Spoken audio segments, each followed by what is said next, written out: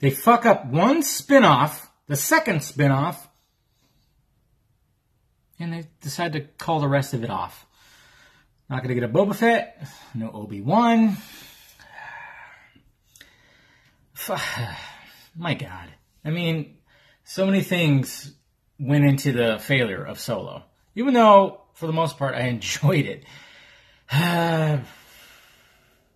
This is what sucks. And, you know, and everybody that has responded to me on Twitter about this, you know, saying like, well, it's Disney for you. No, it's not Disney. This is a Lucasfilm thing. This is a Kathleen Kennedy thing.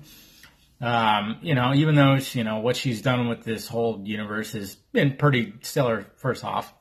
You know, and in 2018, having a woman run this whole thing that should be praised, but, you know, it seems like only Star Wars fans only praise that, but everybody else not so much. Basically, it's like, it just, you know, you have one foul up. You know, it's not a Disney thing because they've had foul ups in their live action movies like Pete's Dragon and stuff like that, and they're still pushing them out. So this is definitely a Lucasfilm thing. I think they just kind of went, okay, we got to pull it back here.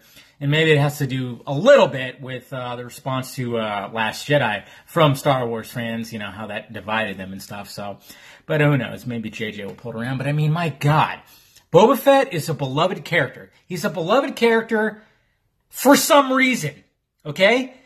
Because he was barely in Empire, and then he was in Return of the Jedi, and then he died stupidly. But yet, we all love him for some reason.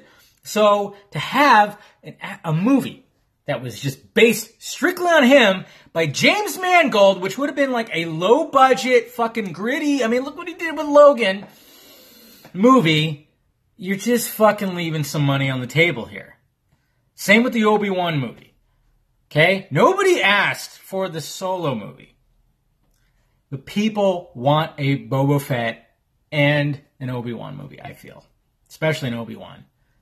Even Ewan McGregor is like waiting for it. Come on!